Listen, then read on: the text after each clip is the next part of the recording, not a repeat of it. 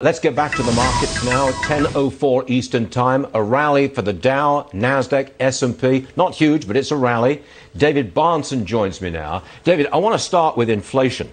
We got this number, 7.3% producer price inflation over the past year. That's very strong inflation. But you're not worried about it, are you? Do you agree with the Fed that it's transitory? Yeah, but the thing is, Stuart, I'm very worried. It's just not about inflation. I'm worried that what the bond market's telling us is that we're in for a long period of low growth, that this excessive government spending is not inflationary. It's like Japan. It's really disinflationary over time because it constricts productive growth. And that's what I think our economy most needs. The PPI was mostly from energy related, very low prices a year ago. It's pushed things higher. There are pockets of inflationary pressures that concern me, but the big term issue I want to focus on is getting economic growth for the next 5 and 10 years. How do we do that? Well, I mean, the playbook in history is very clear. You need less regulation and taxation in the economy, but I don't say that politically. I say that as an economist.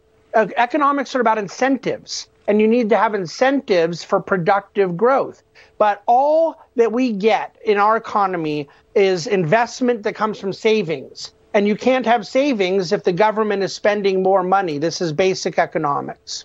Interesting stuff. All right, David, we always have you on the show because you come to us with dividend stock picks. That is, stocks which pay a high and growing dividend. And I notice you favor, second on the list there, JP Morgan, a very big name. What's the payout for the dividend?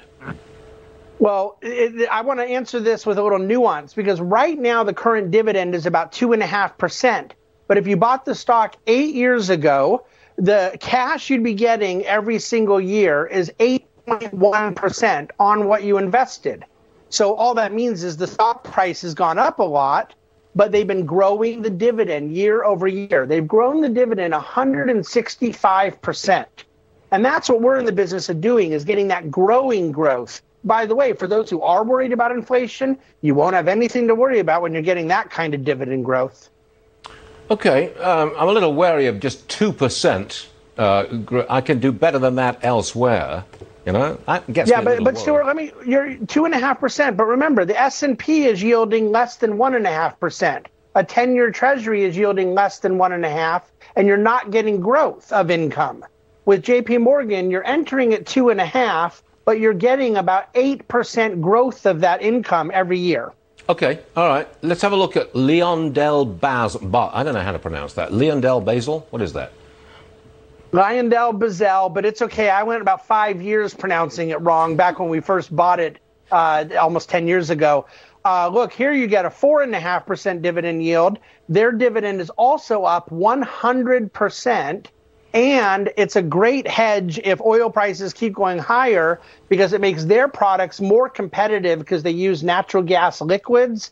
So it's a more volatile name, but we love it. They've been really disciplined with capital, great dividend grower, and you have a higher yield even as you enter the stock, which we know Stuart Varney loves. Right. I'm still very thankful to you for BX, as in Blackstone. You recommended I bought that back when it was about $30, $31 a share and paying 6%. It's now $100 a share and paying about 3%. But I'll take that capital gain, David, any day of the week. And thank you very much indeed. My gain, however, is not commissionable to you. We'll see you again soon, No, sir. David Bahnsen, because we always enjoy having you here.